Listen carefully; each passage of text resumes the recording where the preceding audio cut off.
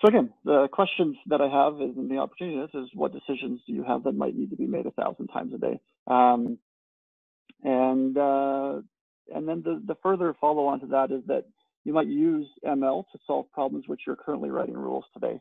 The classic way of getting insights is we develop a rule set, we develop some code, and then that will produce some sort of insight or some sort of answer to our question. And with ML, we're able to flip that around. So we provide the answers, we provide what's currently happening, and we provide the code, and then that turns it around into the rule set. And so where are you currently writing rules today? Areas where we write rules are, operations. So there's lots of heuristics in an oil and gas facility, for instance.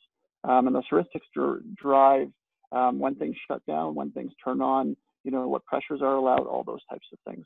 And so, the oil and gas industry is actually very, very heavy into writing rules and writing heuristics for controlling control systems. And so the question is can we use ML to, instead of taking those rules just the way that they are, turn them around into the actual insights? I have an appendix at the end that sort of explains that concept a little bit differently, but you can go after that. So yeah, great. We can save 50% or 40% energy in a system, even on the world's most efficient systems. But the reality is that we actually have to engage with these old school industrial established systems. We have to work with the existing data and the existing hardware and the existing infrastructure. And that's a key insight here in that, we can't just apply machine learning to anything. And we have to actually thoughtfully think about what it looks like to actually do that. The approaches that we have to decision making tend to be experience. So we rely on people with lots of experience. We rely on things like dashboards, or we rely on things like automation and digital twins, so these hard-coded heuristics and rule-based decisions. And so as a result, these tend to all be human-derived things, meaning there's a human in the middle of it making the end decision or implementing the end decision. And with AI, again, we get that opportunity to create repeated, scalable decisions that can happen hundreds of times a second in a way that a human just couldn't handle. And so our big challenges in this space are not necessarily the amount of data that we have. We've got lots of data, but potentially how it's structured, and then the talent to be able to work on that data. Open source is sort of a concept that runs through many, many different industries now today. But ultimately, in this space, we do have a challenge with data and talent. I know Hossein will talk a little bit about the talent that we do have and how we can leverage that. But think about the data sets that you have and how do we get those out and start to use them more effectively. The data sets that we do have tend to be siloed away. And so I usually get to this, less than 5% of the assets that we have are connected to the internet. They might be connected to each other, but they're not necessarily connected to the internet. And there's obviously issues with that. So security is a big important thing, but key thing is less than 5% of them are connected to the internet. And then of the data that we actually do pull out of that 5%, 97% of it's never used again. And so you can imagine oil and gas company, it's essentially taking a lot of data, distilling it down to a very small bit of data, and then using even a smaller bit of data to make the decisions that we make every day. And what would happen if we could use, all of the data rather than just a very, very, very small subset of it? And that paradigm sort of creates silos. And so we see silos of data all throughout the companies that we work with. And again, this isn't just in oil and gas, it's in a lot of other industries as well. So we have assets that are connected to the internet that becomes its own silo of data. We have document-based data, we have image-based data, which are their own silos, and until we can unlock those. Enterprise applications become their own silos. They tend to not work really well together. And then we have networked assets that, due to the need for safety, they are siloed off from the world. The data only comes out in the form of a report at the end of the month, potentially. So what's next? I'm going to leave this one, and I think we can maybe pick it up because I'm sure people ask it. But I'll leave that one and turn it over to Hossein. And yeah, we'll go from there. Hello, everyone. My name is Hossein, and I'm with Alberta Machine Intelligence Institute. A little bit about me. I got my PhD from University of Alberta in process control. And since then, I joined Amii as a machine learning advisor. And I help my clients from different domains, but mainly in oil and gas, to build their own capacity in AI, and also trying to help them to work on the project that they have in their pipeline.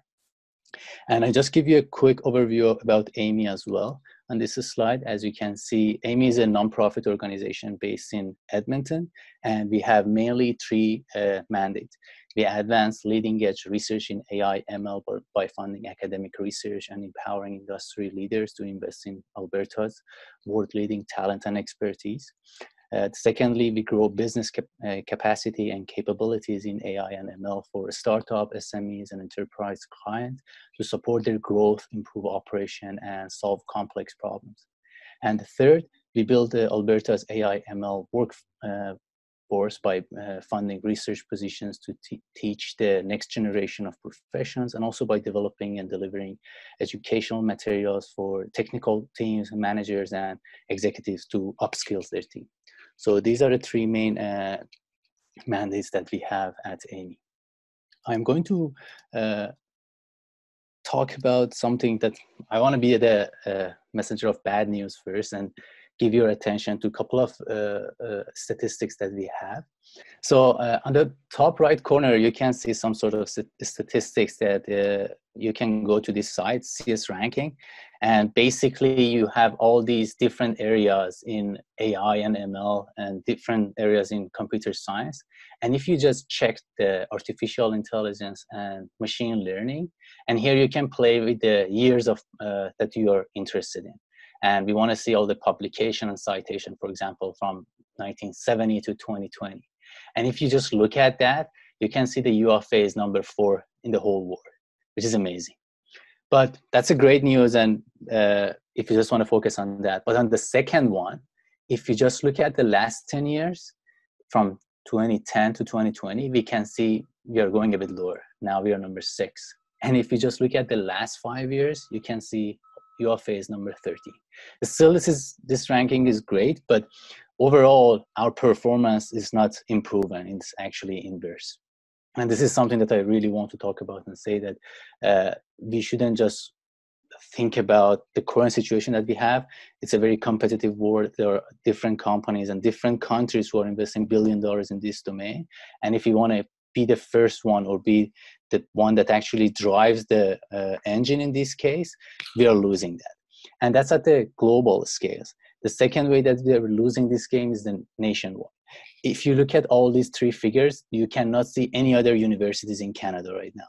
But when it comes to investment of big companies like Facebook, Google, Amazon, their first choice is not Edmonton or Alberta. They usually want to build their headquarters around Vancouver, Toronto, or Montreal. And that's the other game that we are losing. And I just want to bring your attention to these 2 big factors that we should be aware of.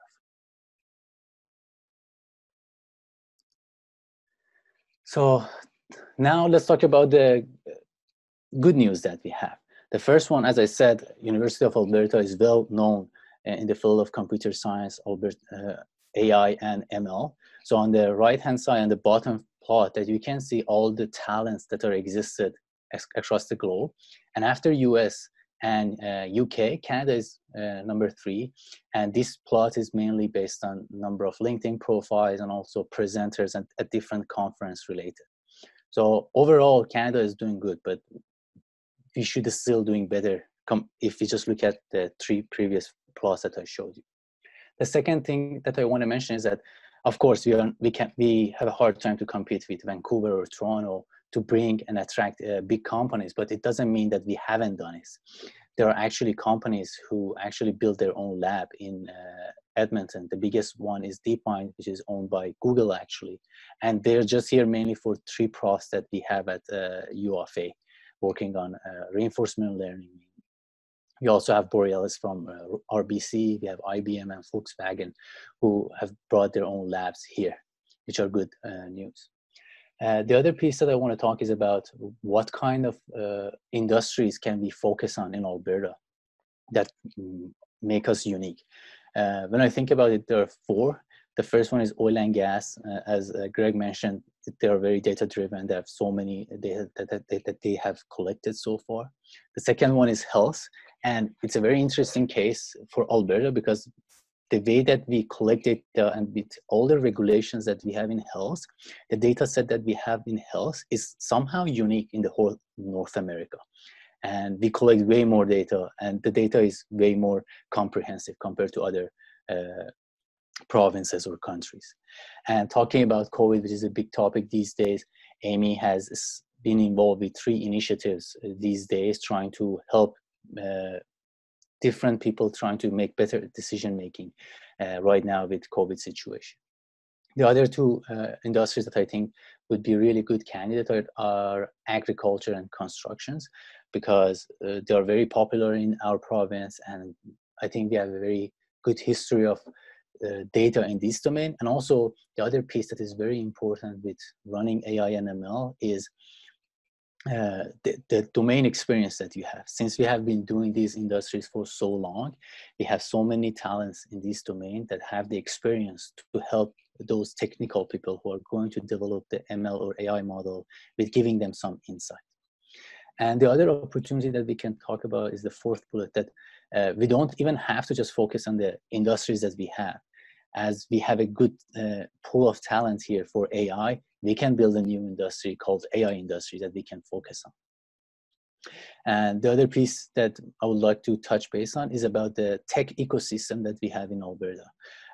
There are way more than you think, or more than 100 startups, companies focusing on AI in Alberta. And there are so many things going on in this province, mainly like about the meetups, lunch and learn session. In Edmonton, we have a Startup Edmonton, which organizes so many good events. And if you want to step in this field and learn more about what's going on, these are the good events that you can attend and learn more about. And the last one is that AI and ML is just, to me, is a tool that you can use to make better decision making, like the plot that Greg showed. This can be just another additives to your decision making to help you to make your decision better.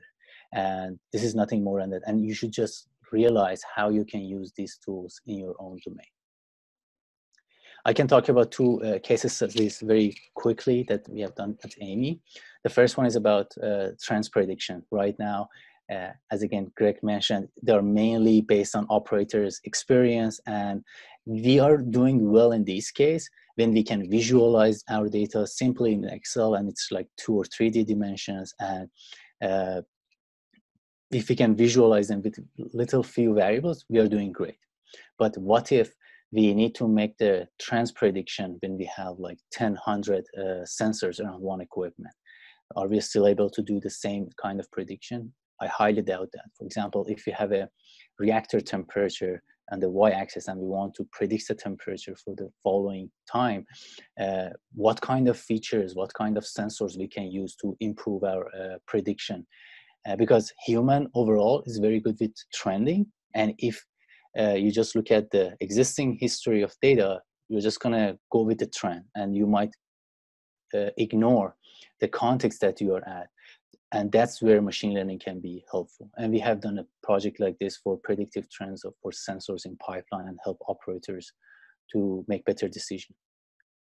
The second one is very close to what Greg mentioned about the Google data house optimization. Again, when you have a process, you are really good in making decision making when the number of variables are small. You can visualize your problems, and you're really rely on the operator's experience. But if you have way more decision and variables, that's the time that you might not be able to do your best. And in this case, machine learning can be helpful. And in the case that I'm talking about is actually a combination of machine learning with mathematical optimization, which has 4 steps. The first one, when you want to do the mathematical optimization, you need a mathematical model that can mimic your system. It can be based on physics, or it can be based on empirical. The physical one is when you just go back to your textbooks, like mass transfer, heat transfer, or all the physical engineering facts that we know to develop a model that can replicate our system. But the second option is not just going with your models, going with the data that you have from history of the system that you have. And in that case, you develop a model that can represent your system based on the data that you have collected so far. And that's the piece that machine learning can play. And after that, you need to, in the second step, you need to define an objective that you have, whether you want to maximize profit, whether you want to minimize costs or power consumption, or what is the objective that you have. And the third step is using another tools, which is mathematical optimization. And when you run that mathematical optimization, and the fourth step, it spits out the decision variables for you. And we have done it with two clients, one in pipeline operation, and the second one is for desalination plant. And for both of them, the objective was minimizing the operating costs. And with the first one, we want to recommend the best configuration of pumps on a pipeline, like whether they should turn the pump A or pump B, or when they're turning them on, what should be the set point for the discharge pressure, something like that. I think that has been my presentation. Back to you, Pong.